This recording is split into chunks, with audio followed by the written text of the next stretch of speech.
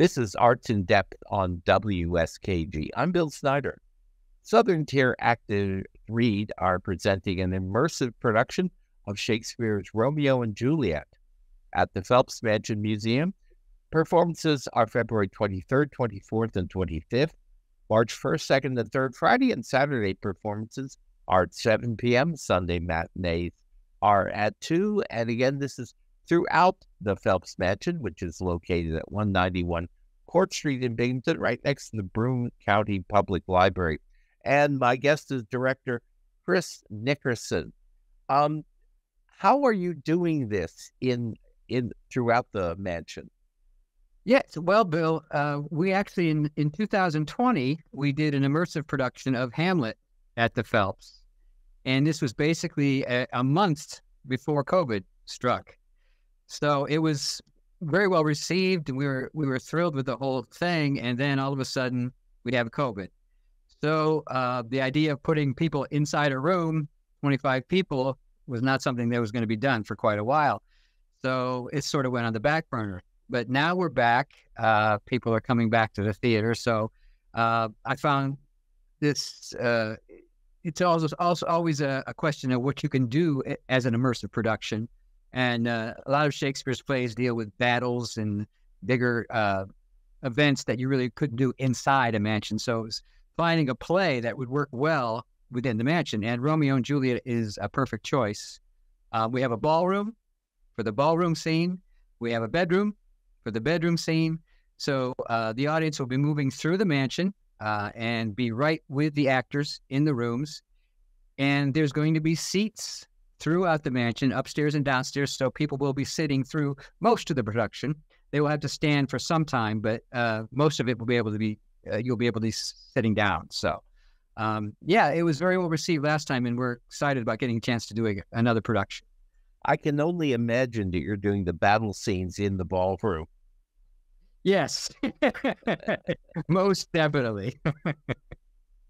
One of the great things about, well, Shakespeare in general, but Romeo and Juliet in particular is it's Romeo and Juliet, but there's so many great minor roles in it that are very fully fleshed out. What are you able to do as far as that is concerned, since you're limiting the play a little bit? Yes, well, yeah, we're limiting the cast too. We're doing it with 8 actors. So we have actors playing various characters. So we have the friar will be played by different people at different times in the show. The idea for the show is that we are a group of actors who have been hired to perform at this party at the mansion.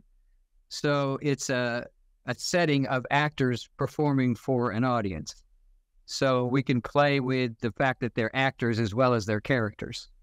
So it gives us a level to play with. And that makes it more fun, I think, for the audience as well, to see both the actor and the character, sometimes coming out of character and being the actor. And yes, the fight scene, as you mentioned, will be in the ballroom. And we were lucky enough to have Joshua Settlemeyer be our fight choreography. So we've been working them kind of hard to get that right. So we're excited by that part of it too. Oh, I'll bet.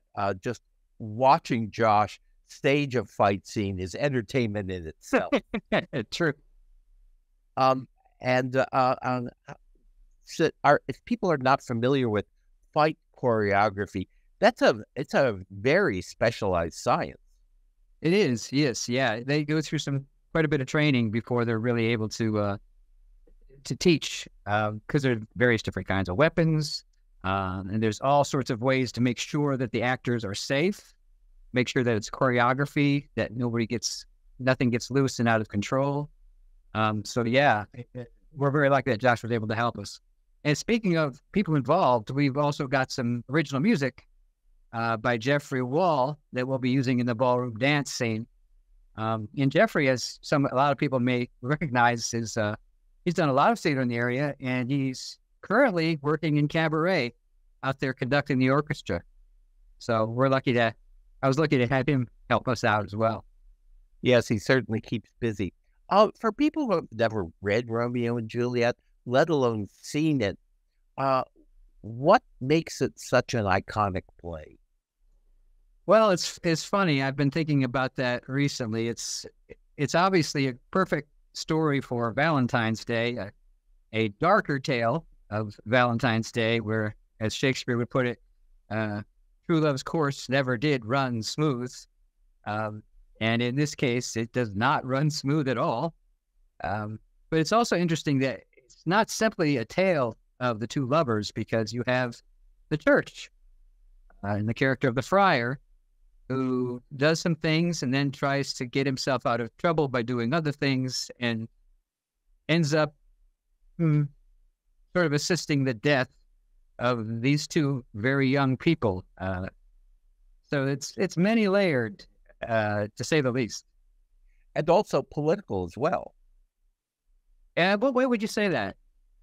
Because it's the two warring families. Yes, well, you have the duel of the two families. True. That always just makes me, I think of more like Arkansas feudal family stuff rather than political, but it's sort of the same thing. Yeah, yeah. And how are you going to? You're limiting the audience. Yes. How much time do you need to move from one place to another? Yeah, we're definitely limiting the audience to 25 people per performance. So that keeps everybody from not being too crowded in any of the areas. And our host for the production is Adara Alston. As you know, at WSKG, you're a recent New York Emmy winner.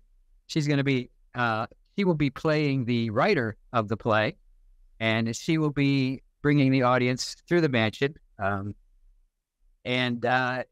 Things should move fairly quickly. A lot of the scenes, like once we get upstairs, we'll just move from maybe one room to another. It won't take much time at all. There's maybe only one move up and down between the first floor and the second floor. So everything moves pretty quickly once you get from one floor to the next. There's a number of scenes in each floor before you move. So it should move rather quickly. We'll find out opening night for sure.